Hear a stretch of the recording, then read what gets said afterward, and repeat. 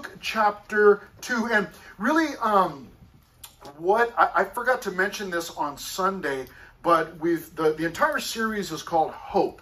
And the first 5 parts of that were Hope Announced.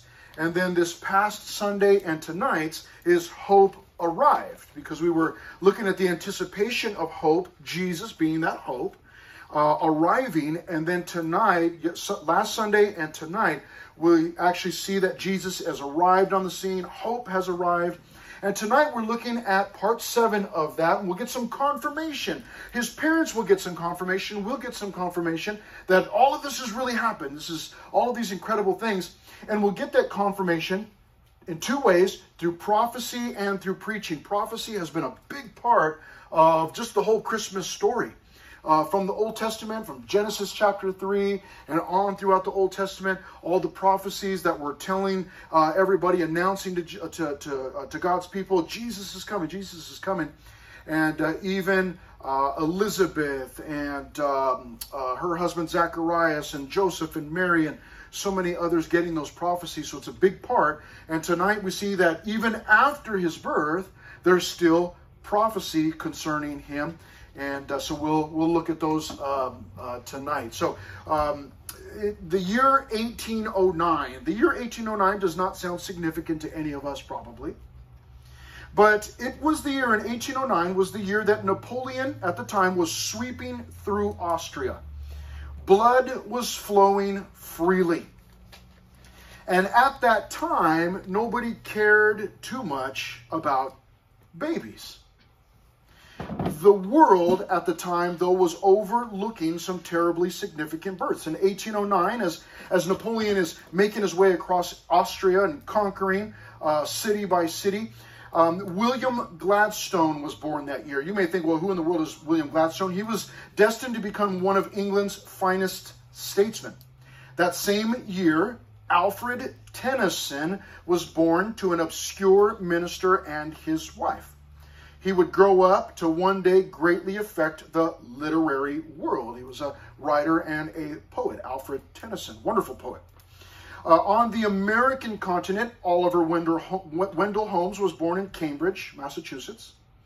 Not far from him, Edgar Allan Poe, as strange as he was, began his eventful and tragic life. It was also in that same year, 1809, that a physician named Darwin and his wife named their child Charles Robert Darwin. Everybody knows about Darwin, and not that we care for his philosophy on life or what he taught, but still he was going to make a huge impact, that little infant. At that same year produced the cries of a newborn infant in a rugged log cabin in Hardin County, Kentucky. What baby was that? Abraham Lincoln. If there had been news broadcasts at that time, no doubt these words would have been heard. The destiny of the world is being shaped on an Austrian battlefield today. But history was actually being shaped in the cradles of England and America. Similarly, everyone thought taxation was the big news when Jesus was born. But a young Jewish woman cradled the biggest news of all, the birth of the Savior. We all know, because it's been a big part of our studies, our series, that as these prophecies were being told, and even as Jesus was being born, it was always done in a time of darkness, really. When Jesus was born, the Roman Empire was ruling over the land. And Jesus was born in Bethlehem because Caesar Augustus, the Roman ruler, said everybody needs to go back to their original cities and be counted so that they could be taxed. He wanted them to be registered so that they could be taxed. No doubt that was the big news. Everybody was talking about that. Don't make the mistake of thinking that at the time that Jesus was born that everybody knew about it. Hardly anyone knew about it. We know that Herod himself missed Christmas altogether because he was focused on trying to eliminate this potential rival to his own throne. And so there were many, many people that missed the birth of Jesus, missed that very first Christmas.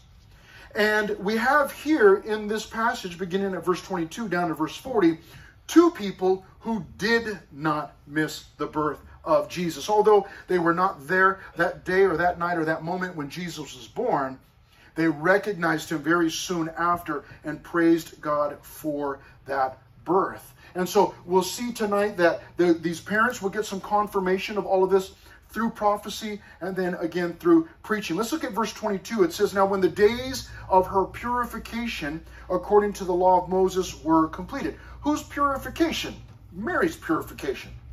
Now, some of you have been here with me on Sundays a couple of months back when we were going through Exodus and Leviticus and Numbers, and you might remember that there was when the woman would give birth to a child, that there was a time of purification after that, where she was to be left alone and she really wasn't going out anywhere. It was just her and that baby. And there was a certain number of days. In fact, it was 33 days for a boy, a little bit longer for a girl. But here's Mary. In the previous verse, which we're not reading right now, but we read it on Sunday, we find out that 8 days after the birth of Jesus, so this is after the birth of Jesus, 8 days after, Jesus was taken and circumcised. That was what they did. At 8 days old, they would circumcise the male children. But it says here now in verse 22, this is after that. "Now when the days of her purification according to the law of Moses were completed, they brought him to Jerusalem to present him to the Lord." And so back in Exodus chapter 13 and Leviticus chapter 12 explained this to us. This is actually 40 days after the birth of Jesus. So at this point, he's 40 days old. 40 days old obviously is not very old at all, right? Still an infant, still a precious little baby boy, obviously helpless. Just because he was Jesus doesn't mean that he came out of the womb wearing a halo or glowing or, cooking his own scrambled eggs. He still was very much dependent on his parents until he grew older. But they bring him as part of this ceremony to Jerusalem. So from Bethlehem to Jerusalem to the temple to present him to the Lord. In verse 23 it says, "As it is written in the law of the Lord, every male who opens the womb shall be called holy to the Lord." That's from Exodus 13. And in verse 24, to offer a sacrifice according to what is said in the law of the Lord, a pair of turtle doves or 2 young pigeons. So we learned some neat things about this. Number one, Mary and Joseph followed the law. They didn't say, well, we gave birth to Jesus, and Jesus is getting rid of that old law junk, so we're not doing it either. No, they were living in obedience to the law. We are told, I believe it's in Galatians now, I forgot to write it down, but we're told that Jesus was born under the law. Here's Jesus. He's born. He's been circumcised according to the law. Now they're taking him to the temple to present him to God. And here's what's going on. The parents at this point, because back in Exodus chapter 13, when they were still in Egypt, not Jesus, not his parents, but when the Jews were still in Egypt, God had told them, listen, from now on, I want the firstborn child. And so what did that mean? Did that mean that the parents had to take their firstborn child to the local church and say, okay, God, here you go. And okay, priests, you're in charge of this little kid. There you go. You're welcome. No, what they did, this is a ceremony. What they did was they would take the child to the temple. That's what they're doing here. And they would ceremonially present that child to God. And they would say, God, this is my firstborn and this child belongs to you. Now, God didn't want for them to leave their kids there at the temple. So what he worked out a ceremony where they would come and they would offer, and they would pay it some money, paying them out, but they would offer some animals in as a symbol of those child. Basically, here's my son, but I'm offering him to you, God. He's yours, but I'm going to take him back with me, and in his place, I'm going to offer this animal sacrifice. And so they were obedient to the law. Another interesting fact here in verse 24, we're told that they brought a pair of turtle doves or 2 young pigeons. Those were animals, those birds, those were allowed by God for families or people that could not afford a bigger animal, a lamb. So interesting. I've said it before, I've mentioned it before, and some of you may know this, but Jesus and his mother Mary and his father, or I guess you might say his stepfather, so to speak, his earthly father, they were poor. They were a peasant. It was a peasant family. They could not afford to bring the same sacrifices that many others were, and so according to the law, they were allowed to bring these 2 turtle doves or 2 young pigeons, these 2 birds. So interesting, some interesting facts. But what happens is as they go to the temple, little baby Jesus being held in his mother's arms, or maybe Joseph was even being a good dad, a doting father, and carrying baby Jesus. However, they first entered into the temple. Look at verse 25. And beginning at verse 25 is where we see this prophecy. And what happens is that there's a man there who blesses God. But look at the story in verse 25. And behold, there was a man in Jerusalem whose name was Simeon. And this man was just and devout. Now it tells us, what does it mean, just and devout? Well, he was waiting for the consolation or the comfort of Israel, and the Holy Spirit was upon him. What does all that mean? The consolation of Israel, or the comfort of Israel, means that this man Simeon, he was just and he was devout. In other words, he was devoted to God. Doesn't mean he was perfect. Doesn't mean that he came floating into the temple. We'll see in just a moment that he came by the Spirit. That doesn't mean that he was glowing or he was, doing like a Luke Skywalker thing and, sending his body over there or something. It means that he was filled with the Spirit, that he loved God with all of his heart. And when it says that he was waiting for the consolation of Israel or the comfort of Israel, it means that he was waiting for the appearance of Messiah, Jesus. Okay? And so he's actually in the temple. And in verse 26 it says, and it had been revealed to him by the Holy Spirit that he would not see death before he had seen the Lord's Christ, or the Lord's Messiah. So the Holy Spirit at some point in the past in Simeon's life had actually told Simeon, hey, I know you really, you're waiting for the Messiah to show up and offer salvation. The Holy Spirit actually told this man, Simeon, you are not going to die until you, with your own eyes, see the Messiah. You're not going to die. That's pretty wild. Can you imagine? God speaks to you and tells you you're not going to die until this happens. You might feel like, man, I can just go run across the freeway or something. I'm invincible. Nothing's going to happen to me. Simeon was told that he would not die until he had seen the Messiah. Now, here he is in Jerusalem, and the parents are in Jerusalem, and they've got Jesus in Jerusalem, and they're going into the temple. So in verse 27, it says, so when he came by the Spirit into the temple, that just means, again, he wasn't floating or invisible, or it wasn't in a spiritual sense. It means that he was filled with the Holy Spirit, and the Holy Spirit was leading him into the temple. So in verse 27, so he came by the Spirit into the temple, and when the parents brought in the child Jesus to do for him according to the custom of the law. They're coming in, they're obeying the law, they're coming with their birds, and they're going to offer their son Jesus to God according to the law, and they're going to offer a sacrifice. Well, at that point in verse 28, check this out. There's Simeon. He took him up in his arms and blessed God and said. This is kind of strange. I mean, it sounds real holy, and it sounds, oh, this is so neat because it's in the Bible. But again, we put ourselves in the place. So we're not in a temple, but let's just say that you come to church. Now, let's say that it's a few years from now. You're married. You married your high school sweetheart. And now you've got a brand new baby. And you're coming to church with that brand new baby the first time. It's been fun over the years to watch, brand new parents. They come in with their baby and they're so careful, like, oh, this baby's going to break, And, sometimes they're like, no, hey, I haven't seen you guys at church for a while. I know, we're waiting until the baby's 5 before we bring him to church, because we don't want anybody to breathe on him.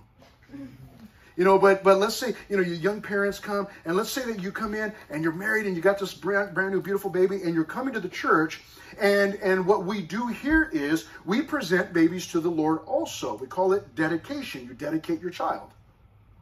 And what will happen is you go up on the stage with Pastor John, and he takes that beautiful baby in his arms, and he'll pray and present that child to the Lord. You don't leave the child here, okay? You make sure you take that child with you, right? But let's say that you're doing that. Let's say that you show up, and then as you're walking up to church, some old man that you have never seen before in your life goes, hey, give me that baby, and just takes that baby. There's no way, right?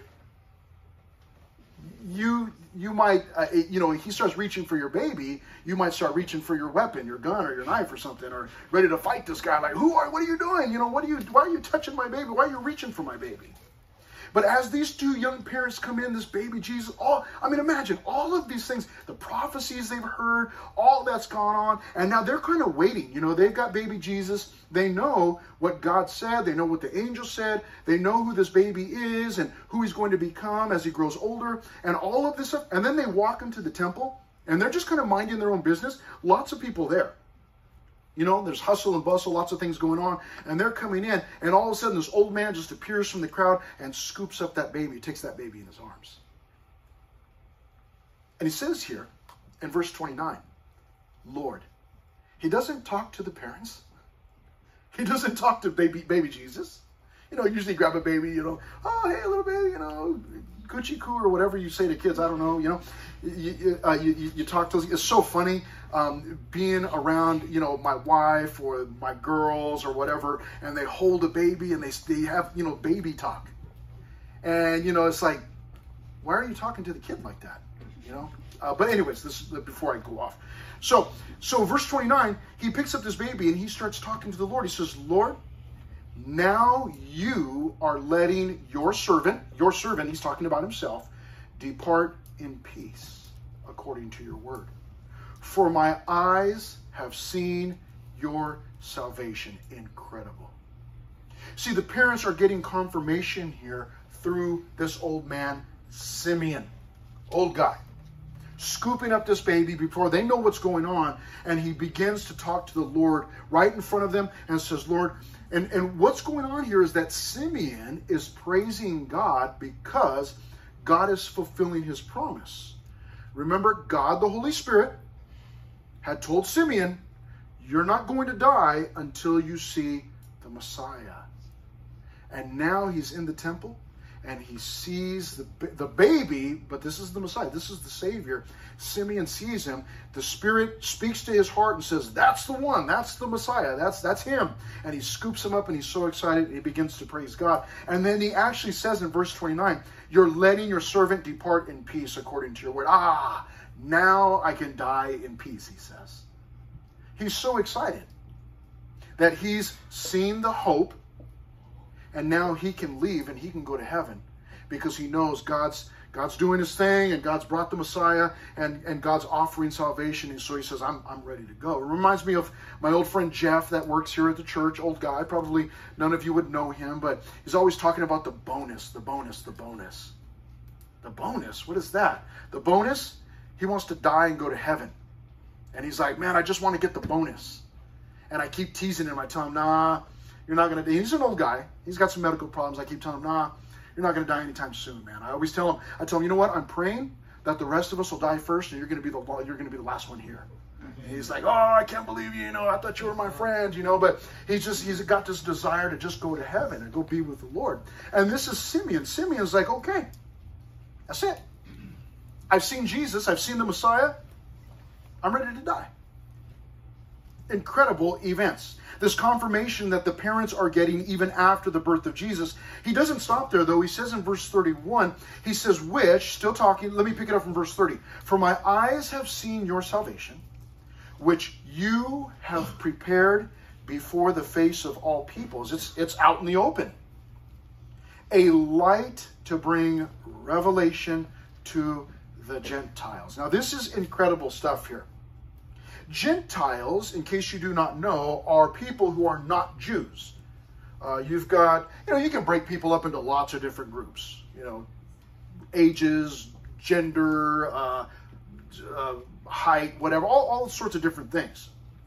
But as far as God is concerned, there are two different kinds of people. There are Jews and there are Gentiles. Gentiles is not a bad word or a bad name. It's just a name for people who are not Jews. And I love that Simeon here, as he's blessing God and he's prophesying, the first thing that he mentions, the first group of people that he mentions is the Gentiles. I love this because I'm a Gentile. I'm not a Jew. And whenever I've asked in here, is anybody a Jew? I've never had anybody say, yes, I'm a Jew. So my assumption is, although there may be somebody in here who's a Jew, but my assumption is that you're all Gentiles. You're not Jews. Well, good news. Simeon says in verse 32 that Messiah, Jesus, was bringing a light to the Gentiles. We need the light. Gentiles, people, just in general, we need the light. But he does also mention the Jews here in verse 32, and the glory of your people Israel. So both Gentiles and Jews, or Israel, they're going to experience this marvelous gift. Verse 33, and Joseph and his mother marveled at those things which were spoken of him.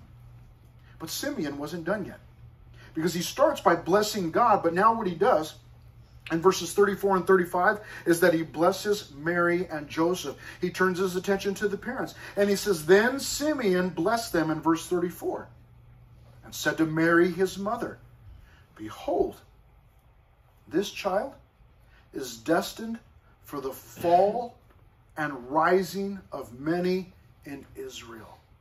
In other words, this child is going to be a troublemaker, so to speak. It says this child is going to be the cause of many people falling, but also many people rising. In other words, some radical things are about to happen through the life of your son, Mary. Behold, this child is destined for the fall and rising of many in Israel, and for a sign which will be spoken against. Verse 35, yes, in parentheses, a sword will pierce through your own soul also, that the thoughts of many hearts may be revealed. So, in other words, through Jesus, some radical things are going to happen. In other words, people are going to get saved. They're going to rise. Some people are going to reject. They will fall. But also Mary, she would experience a sword that would pierce through her own soul also when she would watch. She would be there to watch her son, Jesus, this little, beautiful little baby boy, grow up about the age of 33 and a half, be nailed to a cross and die up there publicly in front of everybody. That the thoughts of many hearts may be revealed. In other words, Jesus was going to reveal the thoughts of everyone's hearts. The sweetest people, some of the sweetest people that we know, have rejected Jesus. And they may be the sweetest people that we know, but we understand what's going on in their heart. They do not have a need, or at least they don't know that they have a need for the Messiah. And yet, some of the nastiest people that we have ever known, we find out what's in their heart when they surrender their life to Jesus because they see a need. Remember the thief on the cross when he was dying next to Jesus? And he got saved at the last moment.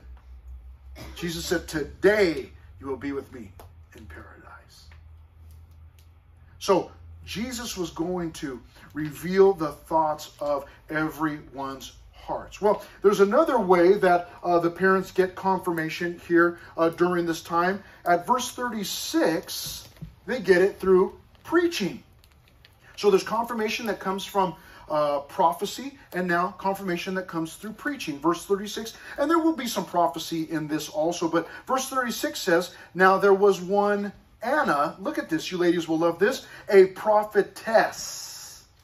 In other words, she was a prophet, she was a female prophet, a prophetess. We don't get to see that very often, but there were some. And so there was this one Anna, a prophetess, the daughter of Phanuel, of the, not Manuel, but Phanuel, of the tribe of Asher. She was of a great age, another elderly person, and had lived with a husband 7 years from her virginity. And this woman in verse 37 was a widow of about 84 years. In other words, what those two numbers tell us is that she had been a widow for a long time, and basically that she was an elderly lady. That's what it's telling us there. In verse 37, look how she was living. And this woman was a widow of about 84 years who did not depart from the temple, but served God with fastings and prayers night and day. This is the type of lady that was just always at the temple, or we might know people that are just always at church. Every time the doors are open, somebody's there. I think of some of you know Josh Walker. He's just always here. And I'll be here late sometimes, and then I'll come, leaving my office or whatever. I'm walking through, and I'll see Josh there, and he'll be helping, like cleaning the bathrooms or sweeping or whatever. He'll be helping Irvin or Axel. He's just and that's after he's worked his day job, and then he comes over here and volunteers more time. He's just always here. Every time the doors are open. He'll be here Saturday, probably for all 3 services. He'll be back on Sunday morning for Christmas service. No doubt he's in the sanctuary tonight. He's just always here. Every time the doors are open, he's here. If there's men's study going on, he'll help for that. Or if there's a women's study going on, he'll help with whatever he can help with. Always here. But I have known some ladies over the years too. Some of you might know Jolynn, who's here. It's like she's always here. And she's always kind of in the background. Most of you probably don't know who in the world she is, but she works with children's ministry. And you'll see her just pushing her cart through, and she's just, restocking things for children's ministry. And then she's, I just saw her again here tonight. I'm always kind of moving around all over the place, and we're always saying hi to each other. Oh, there you are again. Oh, there you are again. Oh, there you are again. Just always here. I think of a dear friend of mine named Abby. I knew her for many years. She's now gone home. She's in heaven. She's with the Lord. But she was just always, every time there was something going on in church, she was there. Elderly lady. She was always helping out. Fantastic artist. And she would do these pieces of art, like biblical artwork on the walls of the children's ministry rooms. Incredible, like full-on, like Goliath cartoon style. And, and there's Goliath, with his big old sword, and David with his little, sling. And it was just incredible artwork. But she was just always there. Faithful woman, always there. This woman, Anna, she is that way. It says in verse 37 that she did not leave the temple. She's just always there. Now, no doubt she left. She had her own home and went to go eat or whatever. But basically, she's just always there worshiping. And it says at the end of verse 37 that she served God with fastings and prayers night and day. And coming in that instant. So I don't know exactly at what point this happened. Simeon is holding this baby. And it says here in verse 38, and coming in that instant. So I don't know if Simeon was actually still holding baby Jesus and he's prophesying and doing his thing. And then in verse 38, coming in that instant, she gave thanks to the Lord and spoke of him, that's Jesus, to all those who looked for redemption in Jerusalem. So she comes in, she sees this brand new little baby, and evidently God speaks to her heart and says, that's the Messiah. And then this prophetess begins to preach. She begins to preach. She begins to prophesy and tell everybody that's there, this is the Messiah. Imagine that. I mean, imagine for just a moment. An elderly lady, a very old lady. You see her in church and she's pointing at some little baby and saying, hey, everybody, this is the Messiah. This is Jesus. This is the Messiah. What would you think? Crazy old lady. And no doubt, a lot of people in the temple thought, what are you talking about? They probably looked at baby Jesus, probably looked at his parents, like, these two? That's the Messiah? Please. And we wonder, again, like we did on Sunday, we talked about this, I wonder how many people missed Jesus that day. Imagine. What do you mean the Messiah was in the temple? What are you talking about? I was there. I didn't see the Messiah. Yeah, because he wasn't glowing. He wasn't like baby Yoda, just floating across the desert. Or, he was being held by his parents. They didn't know. They looked at his parents. These are peasants. They don't even have a lamb to offer. They're coming in. They got birds. Come on. Because he wasn't in a shiny package. Because he wasn't being thronged by a royal ensemble. There was no parade for him. Nobody blowing horns and announcing. It's just these two elderly people. What an incredible thought. That these two people saw Jesus, saw that precious little baby, and knew that he was the Messiah. And she begins to preach to everybody, this lady. And coming in that instant, she gave thanks to the Lord and spoke of him to all those who looked for redemption in Jerusalem. You're looking for redemption in Jerusalem? This is our hope, she was saying to them.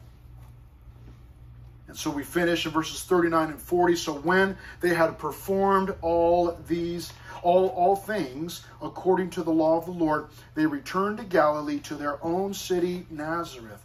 And the child grew and became strong in spirit, filled with wisdom, and the grace of God was upon him. Of course it was. And that concludes our Christmas series. But as we finish tonight, before we break in just a moment to go to, we're going to break in just a moment to go to small groups. Let me ask you something. You know Jesus. Now, you've not seen him with your own eyes, but you know Jesus. And you've seen, you know that he's real because you've seen the proof of Jesus in your own life, maybe in the lives of your friends or your family members. You know, hey, this obviously God is working in this person. So what about you and I? Are we like Simeon and Anna? Are we proclaiming Jesus to other people? You see, this coming Saturday and Sunday, Christmas Eve, Christmas morning, we'll gather with family. And no doubt you have some family members that they don't want to hear all that religion stuff. You may have some family that are like, wait, you're going to church this Sunday morning? Yeah, well, you know, it's Christmas. Yeah, but it's Sunday. I mean, come on, it's Christmas morning. Or I thought we were going to get together, we're going to open presents and, you know, do the whole thing. Well, yeah, we'll do that, but we're going to do a little bit later because we're going to church. And there may be some people in your family that are looking at you like, you're crazy, man. Like, what's wrong with you?